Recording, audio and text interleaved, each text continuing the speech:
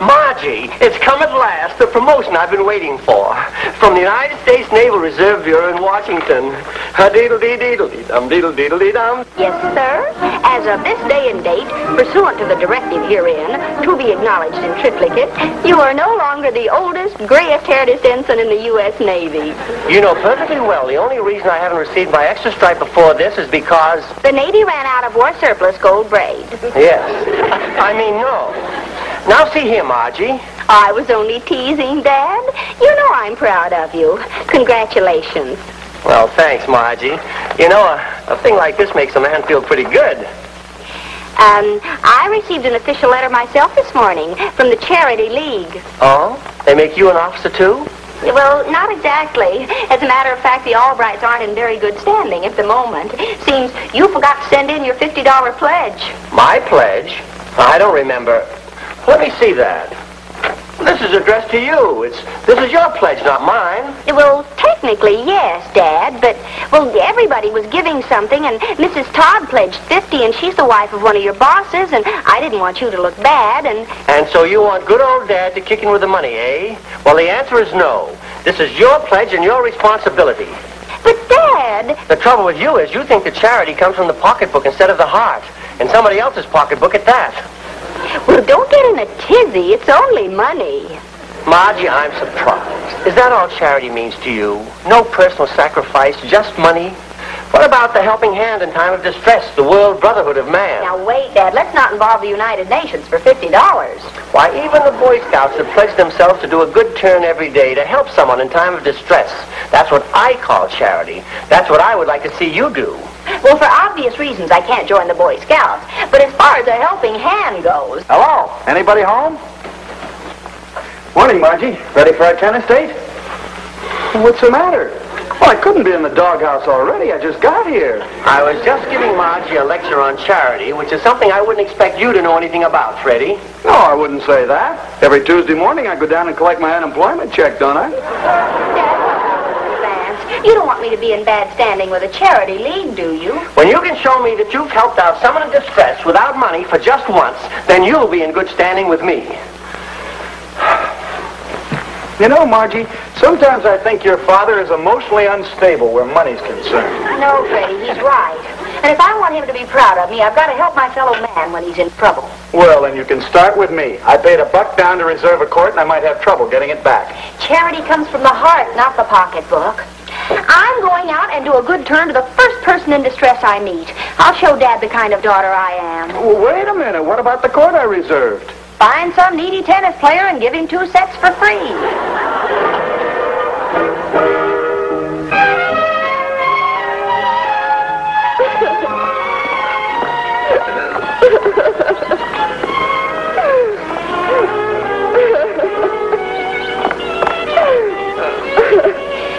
My name is Margie Albright, and I'm in big trouble because I've got to help somebody else who's in trouble.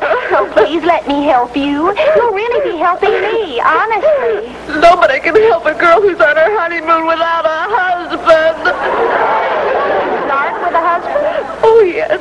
Cliff and I were married at his home base before we came here. He's an Air Force pilot. A flyer, I see. And from force of habit, he took off. Nice, understanding person. And I just got to talk to somebody or I'll bust. Good, good. Well, my name is Helen Seeley. That's my married name. And Cliff brought me to New York on our honeymoon. And then all of a sudden, right after we got here, he started acting funny. You mean funny peculiar, not funny ha-ha. He began staying out nights, and then every night, and refused to say where he'd been or what he was doing. And then I found a hotel key in his pocket. I guess going through a husband's pockets isn't what it's cracked up to be. Did you investigate this hideaway? Oh, no, I couldn't spy on him. That wouldn't be nice. But I've just got to know the truth, even if it's another woman. Now do you see my problem? I certainly do. Helen, I'm going to leave my scruples double parked and do a little spying. What was that hotel and room number? We're at room 519, West Park Hotel. Well, that's just across the way here. Now, you sit tight until I get back. I'm going to get the range on your flyboy, and if he's up to any tricks, we'll shoot him down in flames.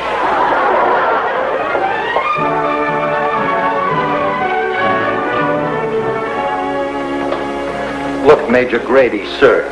You are in the intelligence section, so why can't you be intelligent? I'm on my honeymoon and I can't even speak to my wife, let alone... Well, anyway, it's murder.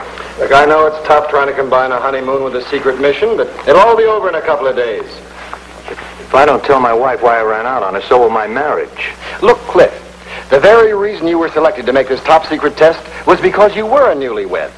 No foreign agent would ever suspect you had anything else on your mind. Those foreign agents are so right. Okay, but you'll get the call from the airfield any minute now. And then all you have to do is drop your high-explosive rocket on a new bomb defense test shelter. The instruments will record exactly how it stands up, and then you can power dive right back into Helen's loving arms. She'll forgive you when she knows you've been on secret duty all this time. Major, you know a lot about explosives, but you don't know nothing about women.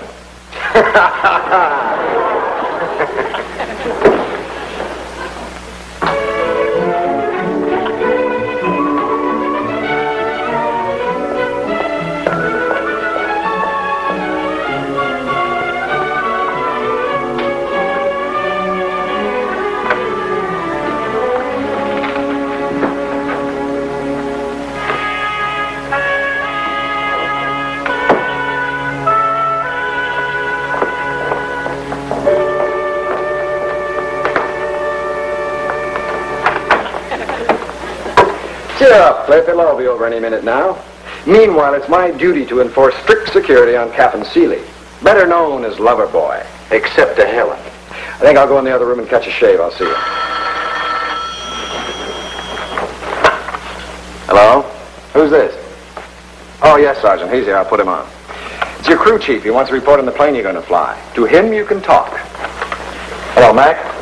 Yeah, it's good to hear your voice. Now, they're treating me strictly cloak and dagger. I can't even talk to my own wife.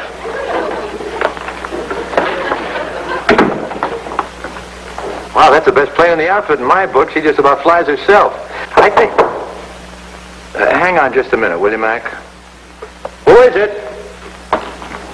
Safe now, 'tis the maid. You know, the cleanest, toughest pajamas. All right, come on in.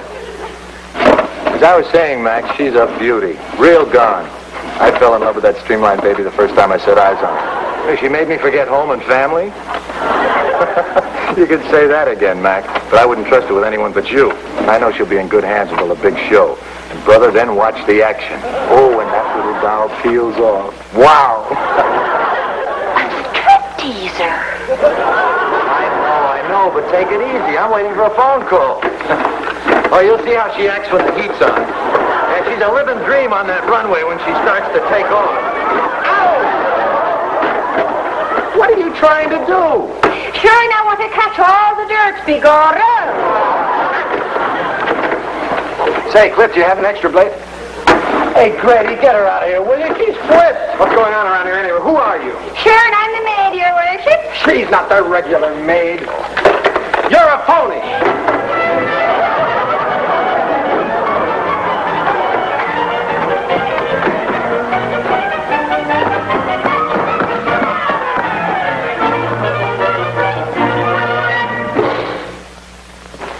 Margie, did you see him? I saw him all right. Helen, all men are beasts. And it's another woman. Worse than that. Brace yourself.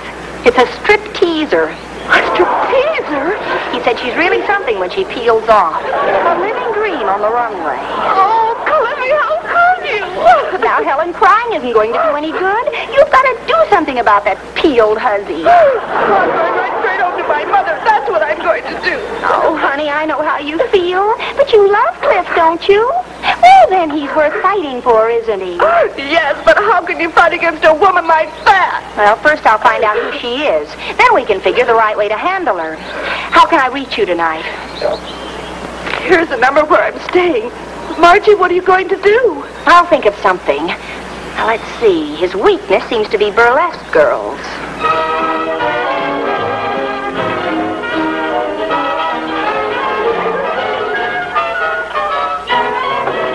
Going somewhere, Margie? Hi, Dad. I was just looking for you. I very seldom spend my evenings out in the hallway. Where are you going? Well, Look, Dad, let's just say I'm practicing what you preached this morning. I'm lending a helping hand to someone in distress. In that outfit, I'm afraid you'll find very few charity cases at the store club. Now, why don't you admit you've got a date? Okay, Dad, have it your way. I do have a date in a funny sort of way. Well, if it's that funny, it must be Freddie. Why doesn't he call for you? Is he afraid I'll wring his neck like I've always wanted to? You know, Freddie. Well, bye, Dad. Don't wait up for me.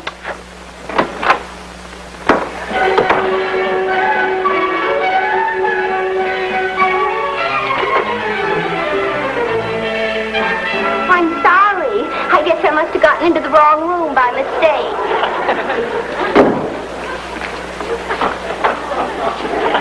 Mind if I rest a minute? No, I guess it's all right. I guess I must have turned my ankle last night when I fell off the runway. Runway? Yeah. I'm a stripteaser. Margie, the flaming fireball, they call me. I'm glad to meet you, Margie. I'm sure I'm not the first one you've met, you rascal, you. I know how you fly boys are. Come on, fess up. I bet you know a lot of us peel tomatoes, don't you? Oh, no, on the level. You see, I'm married. Oh, come on, knock it off, cloud jockey. When the maid cleaned my room today, she told me all about you. The maid?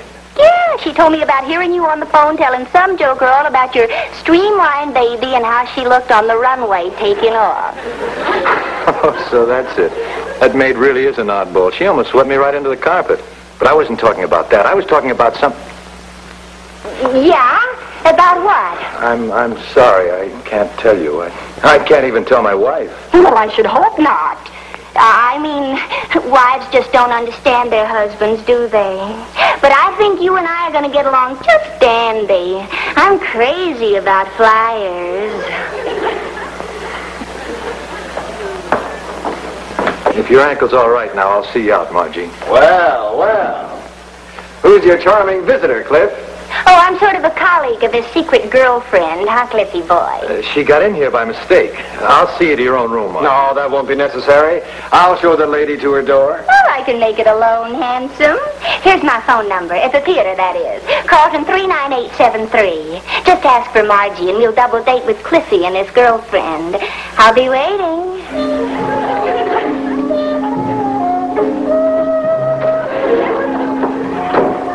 All right, who's the dame? I told you she got in here by mistake. But don't look at me like that. We were only talking. She looks familiar. I've seen her somewhere before. Probably right around here in the hotel. She's got a room on this floor. She said she heard about me from the maid. That's it. The maid. She's the one who poses the maid this morning. I mean, you think she's a foreign agent? What else is she sneaking around your room for? Okay, we'll play it her way. That'll give us a chance to find out who she's working with. Give her time to get to this number and then phone her. Tell her we're going to keep that little double date she suggested. Oh, but Grady... That's an order.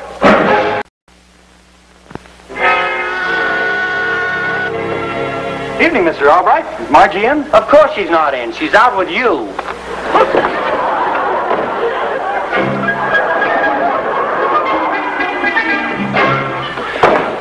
Where is she? Well, how should I know? That's what I came to find out. Oh, but she said she had a date with you. She was all dressed in her snazziest evening gown. Mr. Albright, you don't think there's another man in their life? What do you mean another man? It would be the first. She lied to me. She's old enough to go out with a pea brain like you if she wants to.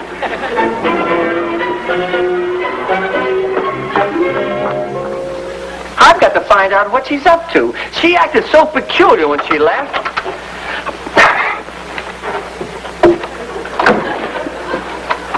Oh, hi, Dad. Well, I see you're home early for change. Did you have a nice time with Freddie? Oh, yes, indeed. Lovely time. Oh, splendid. What did you and Freddie do? Oh, what did we do? Well, now, what does any girl do when she goes out with Freddie? She gets bored rigid. Oh, I wouldn't say that. Freddie can cause a lot of excitement sometime. Like now. Hey, have you been hanging in there since this morning? Margie, you've been carrying on with another man. I insist that you reveal the identity of your clandestine amour so that I can belt him in the chops. That's my boy. Young lady, As your father, I demand to know the truth. Would you believe it if I told you I met a girl crying her eyes out in Central Park, and she told me she suspected her husband was leaving her for a strip teaser, and I went to spy on him to find out who she is so I could break it up and get her husband back safe and practically sound? No. I didn't think you would. Okay, make up your own story.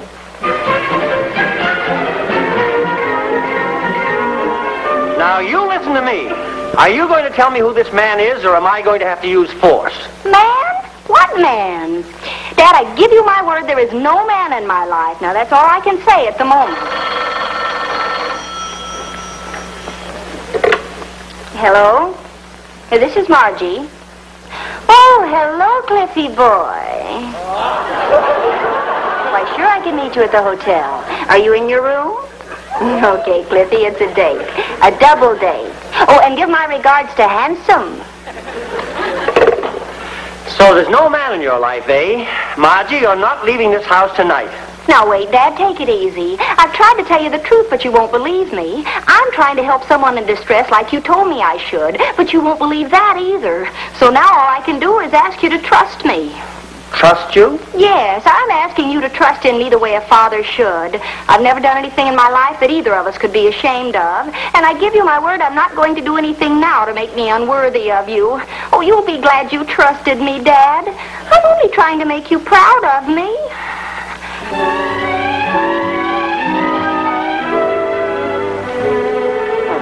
I feel a little ashamed. How about you? Me too. Margie's a swell girl. Oh, the best. Yes, sir, she's the kind of a daughter that a father can trust. Why, the idea of Margie doing anything wrong is ridiculous. Fantastic. Why, you could trust her with your very life, back her to the limit. Why, she'd never let you down. She's 1 in a million. But who is this Cliffy guy?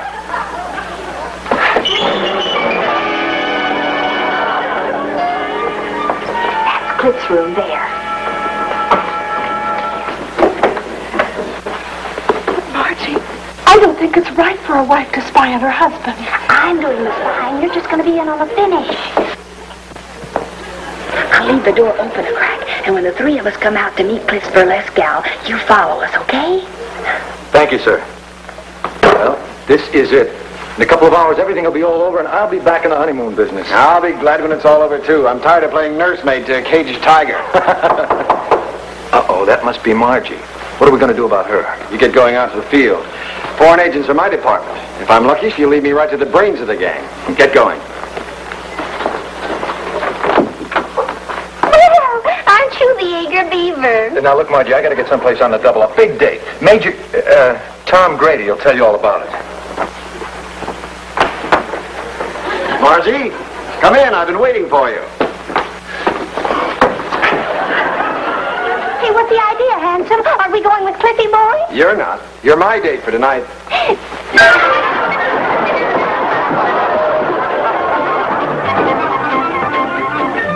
Come on. We've got to follow Cliff.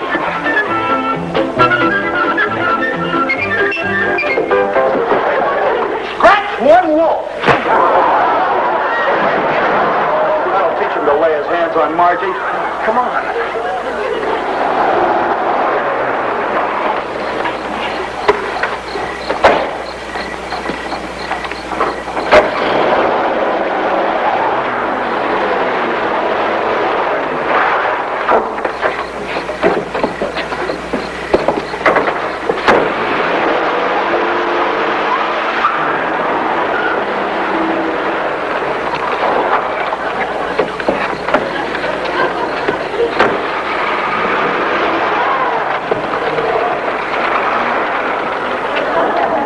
Alert the guards surrounding the field. There are 2 foreign agents on the loose. Tell the men to shoot first and ask questions later.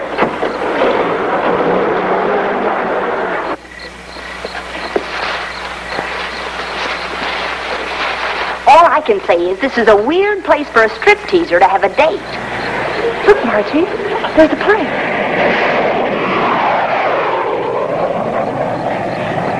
Hey, that's a plane taking off. I thought this was an old civilian airfield, but that's an Air Force job. So was the guy that Margie was following, but come on, she can't be very far away.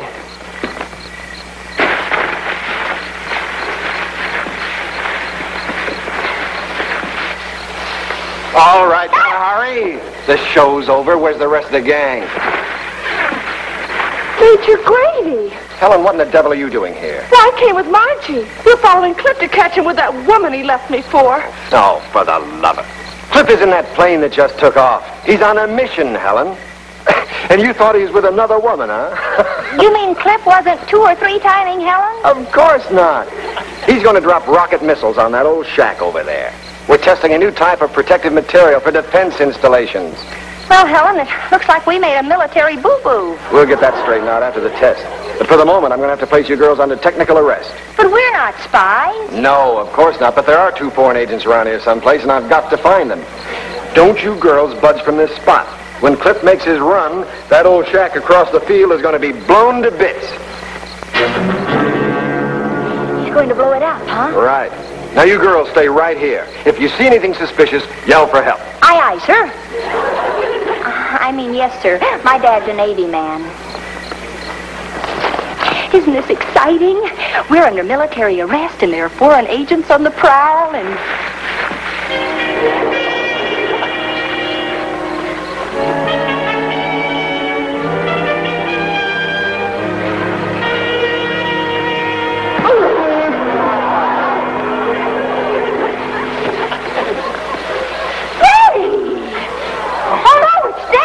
Well, anyway, it was. Dad, are you all right? Oh, I'll be okay. Did anybody get the license number of that truck? All right, Margie, where's your secret lover? And don't try to lie out of it. We followed you ever since the minute you left home. Oh, I'm not going to try to explain anything now. You'd better get Dad out of here before the 2 of you get shot. Shot? Me get shot? Yes, Dad. Major Grady thinks you're foreign agents, and he's out there now looking for you with a gun. This place is crawling with armed guards. This is a restricted military area. Military area? Holy jumping MPs!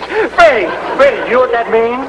Yeah, we get shot. Shot? That's nothing. If we get caught, I'll lose my promotion in the Naval Reserve. I might even get busted to Seaman 2nd class. I'm getting out of here. Dad, please, there's going to be an explosion. Not unless they catch me. Come on, Freddie.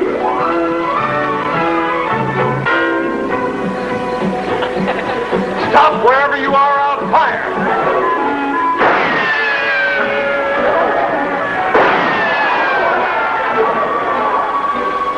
I'm going to surrender.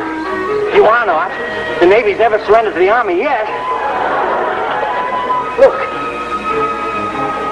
Come on. We can hide in that shack.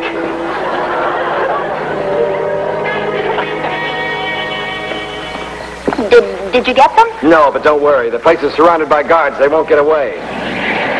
Cliff's about ready to start his first rocket attack on the old shack. Come on. Isn't this exciting? What are all those gadgets for? Oh, this is a control panel. See, it's connected to instruments installed in the test shelter underneath the shack. Now, they'll send us the results when Cliff lets go his rockets.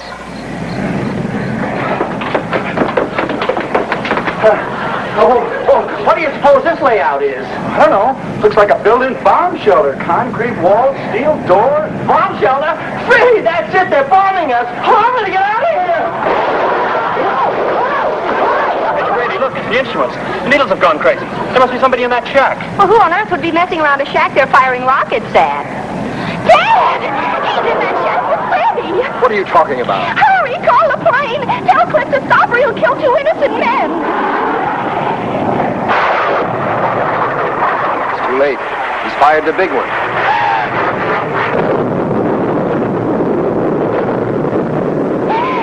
Oh, what have I done?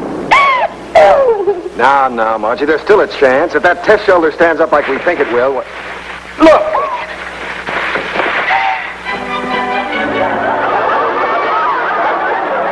Ceasefire. I hereby resign my commission.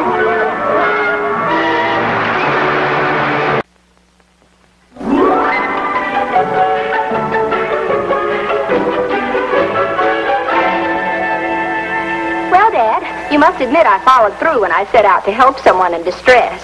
Are you proud of me now? Am I back in good standing? Yes, Margie. I've learned a lesson this time. I'm not going to give you any more advice. Oh, but I want you to advise me, Dad. I got a letter from the Junior League, and we girls are starting a charity drive. And where are you going? I'm going to do myself a favor this time. I'm going to write you a check. Well, that's my little Margie.